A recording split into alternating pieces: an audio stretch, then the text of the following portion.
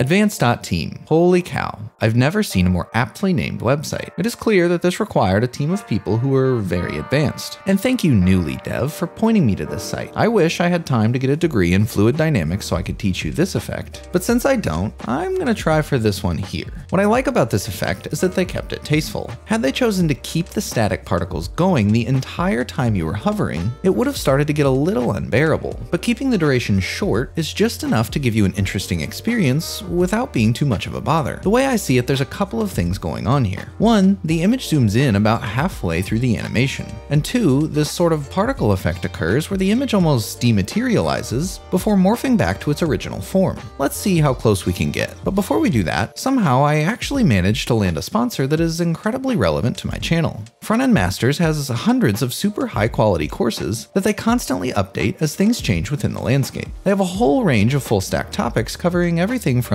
popular frameworks, languages, platforms, authentication, and a ton more. It can almost be overwhelming to figure out which courses to take, which is why they've created a ton of different learning paths that walk you through exactly which courses you'll need to hit a certain goal. Whether you're a beginner or an expert, there's a ton of content you'll find useful. I'll leave a link in the description, so definitely check them out if you're in the market for some top-notch learning material. Okay, why don't we head over to CodePen and start building out a card. You can customize yours however you want, but really we just need a rectangular container that I'll give a border so we can actually see it. Let's find a decent image, copy and paste it inside, and make it take up 100% of the available space. Don't forget to set object fit to cover so the aspect ratio matches the one we set on the card. When we hover the card, we want it to pulse in and back out. So let's create a new animation called Pulse, where we literally just start and end the size at 1, and at the halfway point we can bump it up a bit. And now when we hover the card, we'll trigger our pulse animation, giving it a duration and a timing function that look nice. How do I know what duration and timing function look nice? Well, I don't, but this team of advanced people clearly do, so I'll just mess around with these values a while, trying to match what they did till I throw up my hands in frustration and decide that one of the default values will have to do. So now our image expands, but we don't really want to see the excess, so let's chop it off with overflow hidden on the card.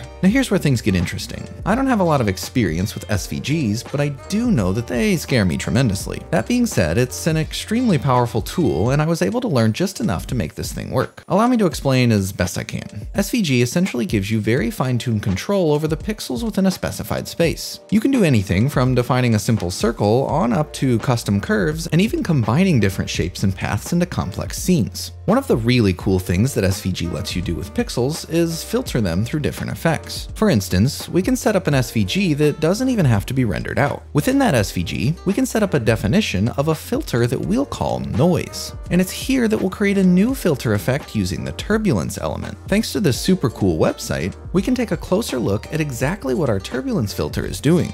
Make sure the type is set to fractal noise, and then start adjusting the base frequency in the X direction. You should begin to see some vertical lines. And if we do the same thing in the Y direction, the lines are now horizontal. And when we combine them together, we get what appears to be a bunch of random particles. We can even go so far as to adjust the configuration of the random particles by changing the seed. But you might be wondering why we would care about the specific configuration if all of the particles appear random anyways. Well, in this particular case, it's not so much about each configuration individually, it's more so about the fact that if we change this value fast enough, we start to achieve a static fuzz effect almost like you'd get when you lose signal on your TV. Okay, so now we have a staticky filter effect called noise that we defined inside of a hidden SVG. But how do we apply this static effect to our image? And how do we animate the seed value so our static isn't quite so static? Well, since we named our filter noise, we can now go into our CSS and apply that filter to our image by passing the ID value into the filter property. So now we have some static, but we've lost our image. What if there was a way to map our static to our image? You know, so our image becomes staticky. Fortunately, there's this thing called a displacement map that can do exactly that. Let's add one to our filter and tell it to take in the original source graphic, which is just whatever graphic you're applying the effect to. Let's specify that the result of our staticky effect is called static, and then pass that into the map as well. Okay. So we defined our static effect, told it to map itself to whatever image we passed in, and then we linked it to our card image. So why isn't it doing anything yet? It's because by default, the scale of our effect is set to 0. So if we increase this value to say 5 or 10 or 20, we'll see that our effect finally starts to do its job. And now there's just two things remaining. animating the static, and making that animation occur only when we hover the card. You might be thinking that this would require some sort of fancy pants JavaScript to modify the seed value over time. And while that's certainly one way to do it, thanks to the animate element, we don't need any JavaScript at all. We just have to tell it which attribute to animate, what values to animate between, and since our other hover effect takes 800 milliseconds, let's use the same value here. If we set the repeat count to indefinite, we can finally see how this static effect is going to work. But we don't want it repeating forever, we only want it to happen once. And we also don't want it to begin until we hover our card. Lucky enough, they made a property called begin that lets us pass in an element ID followed by the name of the event. So now our effect works on hover, but we still have one last issue.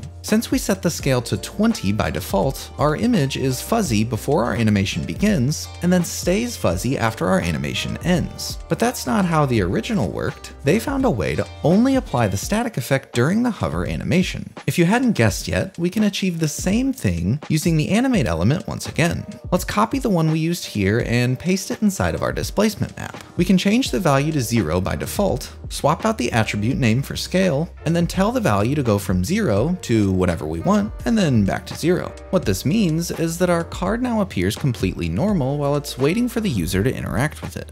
At the exact moment the mouse enters the card, the scale of our static effect begins increasing from 0 up to a maximum of 40 at the halfway point, and then back down to 0. Because we synchronize this animation with the animation of the seed value, what we're left with is a randomized static filter that phases in and back out. Last but not least, let's not forget our CSS pulse animation that simultaneously adds a zoom effect to this process as well. Holy, I can't imagine anyone made it this far, but if you did, here's another one.